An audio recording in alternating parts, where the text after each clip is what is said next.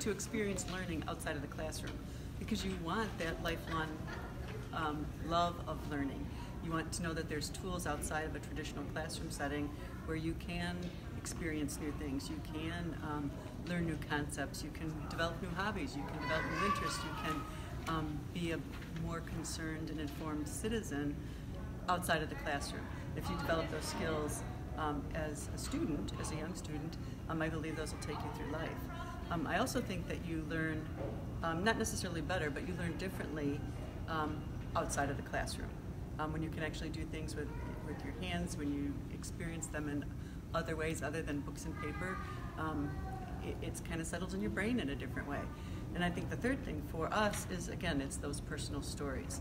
Somehow I think we can relate better to a person's experience than sometimes, the stories of battles or dates or facts and figures and all those kinds of things. I think when we hear about a person's life and how an event changed their life, that sense of history kind of sticks with us a little bit better. Very cool. I think a visit to any museum, whether it be our museum here at the Civil War Museum or an art museum, natural history museum, the real power of coming here is the ability to interact with the actual artifacts. Museums by design collect and interpret objects, things that people used in the 1850s and the 1860s and 1870s. And for the students to come here to learn about the war in the classroom, reading, utilizing books and websites and photographs and other primary sources is important. But the fact that you come to the museum, you get to immerse yourself in those artifacts. And we've also kind of created the physical environment downstairs in our gallery as well. So you get the experience of interacting with those actual objects, but then immersing yourself in the environment that these soldiers lived in, what their reality was while they served during the Civil War. So I think that's the real power of coming to our museum, and really any museum, is interacting with that material culture, those original pieces, those objects. Learning about history especially is two-dimensional when you come in a classroom, the book, the teacher, the PowerPoint. Museums give you a chance to see history at a three-dimensional level, to look at artifacts, to look at mannequins, to hear the stories.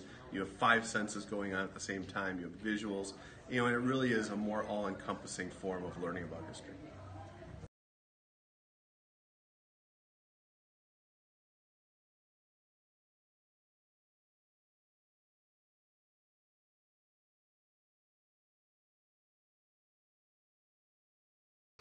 I would personally like to thank Nate Grimm for giving me this opportunity to film for the Civil War Museum, as well as I'd like to thank Doug Damon and Peggy Grigorski for allowing me to film inside the Civil War Museum, as well as giving me their take on why they believe the Civil War Museum should be utilized with schools and students instead of just being taught inside a classroom.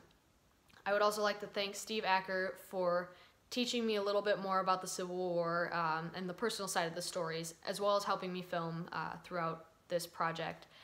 So for all of you guys, thank you so much from the bottom of my heart. It helped me a lot. It was a really fun project to work on, and yeah, I hope you enjoyed the video.